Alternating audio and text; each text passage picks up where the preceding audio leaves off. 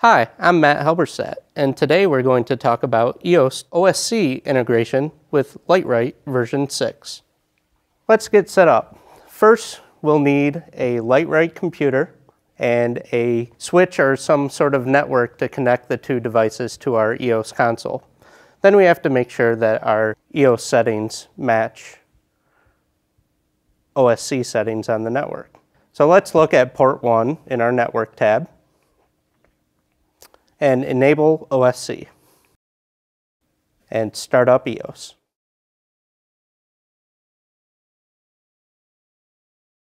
For setting up OSC in Lightwright, let's click on the Console Connect button.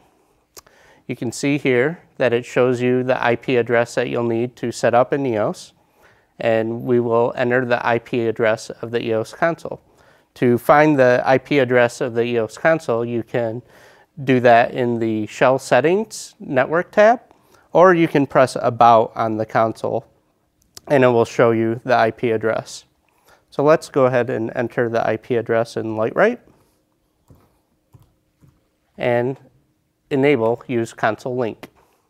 Now let's go back to EOS and go to the Show Settings, Show Control, and you can see we've entered the IP address for Lightwright, and we've enabled String Receive and OSC Transmit.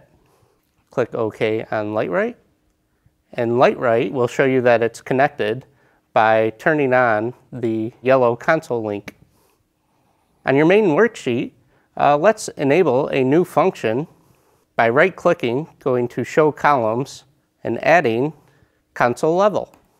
You can see the same icon that's used for console link indicates that the channels will have a level from EOS. So just to quickly show setting a level, select the address that you'd like, press the spacebar on your Lightwright computer, and you can set it to a level.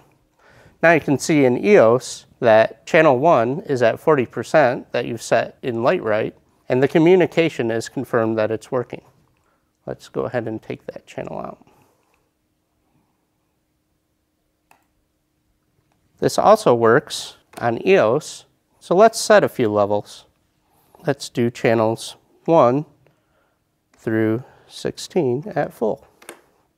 Now to find out what channels have levels from EOS, in Lightwright, go to your Utilities tab and click View Active Channels in Worksheet. Lightwright will get the information from EOS, and you can see that the channels that I have patched in my worksheet, 1 through 9, are showing as active, and EOS has them active as well.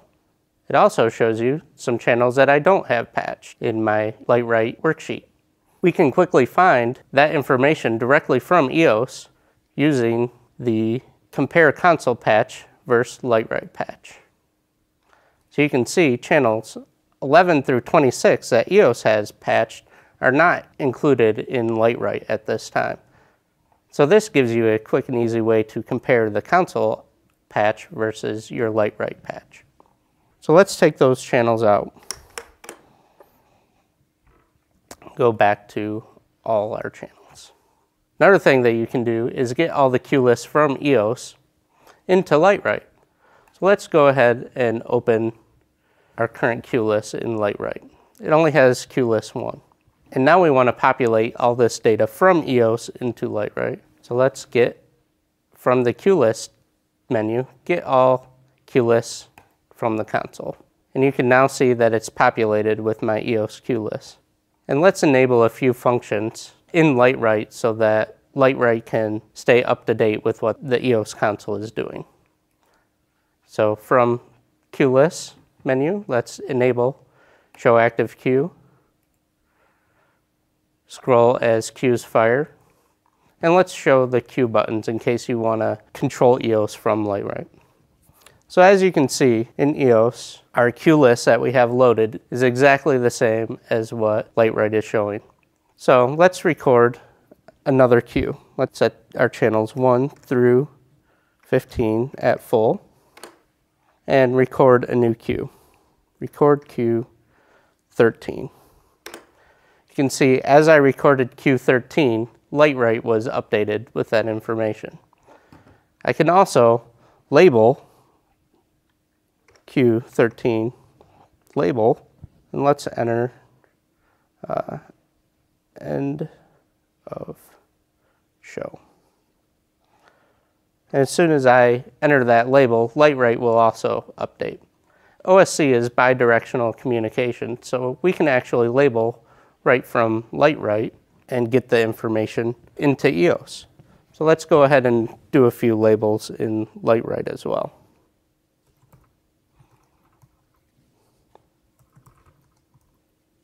And to send that information to EOS, we'll use the QList, send QLabels to console. Now you can see that the labels appeared in my QList from Lightwright. Lightwright will also follow what the console is doing. So as I'm running queues, you can see this indicator advancing as the queues run in EOS.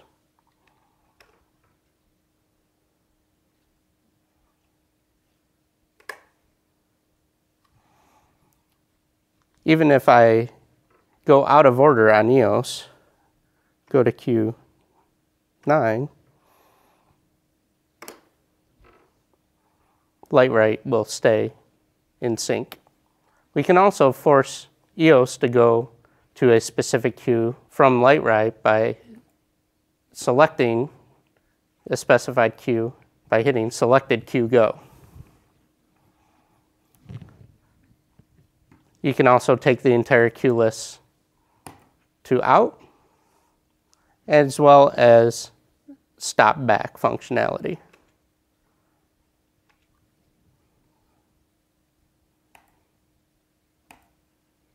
In Lightwright, you can also select multiple channels by using Control, selecting them, pressing the spacebar, and setting them to a specific level.